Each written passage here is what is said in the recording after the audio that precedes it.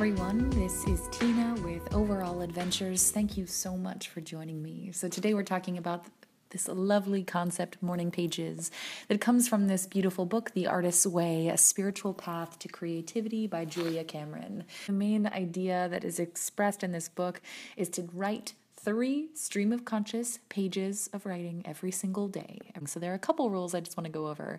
So one is that you do it first thing before you get up, before you start. Most of the time I like to do this in bed. I keep my journal right on my bedside table as well as the pen, so I'm ready to go as soon as I get up.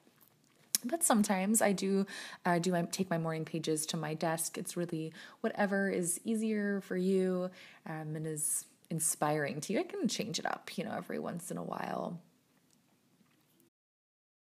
The key that I also like to pair it with is some water. I like to have a big full Nalgene by my bedside before I go to sleep. It just reminds me, I like to pair these two because it's great to drink water. It's important to stay hydrated. And I like to pair these two together to keep me reminded.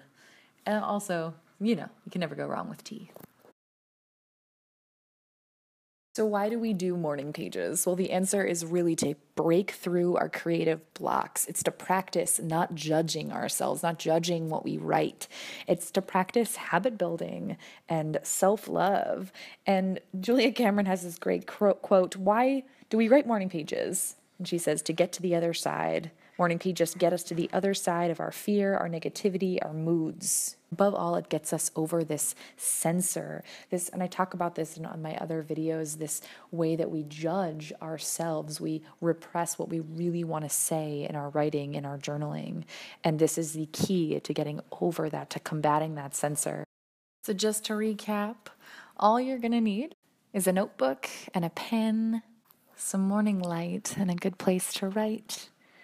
A nice full water bottle or a nice hot mug of tea. And you don't need this book, The Artist's Way, but if you are struggling with intense creative blocks, I highly recommend it. Lastly, if you're stuck on what to write, I really want to challenge you to write.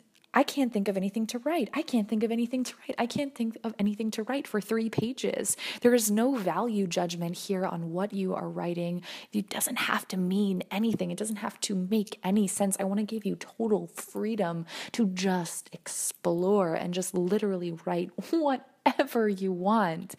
Anything at all. It's this expansion. It is just for you and you alone. And that brings us to the last and final rule. You're not to go back and read them or share them on social media or anything like that. This is for you and you alone. You can go back, I guess, and read them after some months, but Julia Cameron says actually that you're not supposed to go back and read them at all. If you're really struggling with stream of conscious writing, check out my video I made on how to improve stream of conscious writing up above. Thank you so much for joining me. I'm Tina with Overall Adventures. I hope that this was helpful for you. If you have any other questions about morning pages, just let me know in the comments below and I will be here to be with you and help you. Thanks so much for joining me.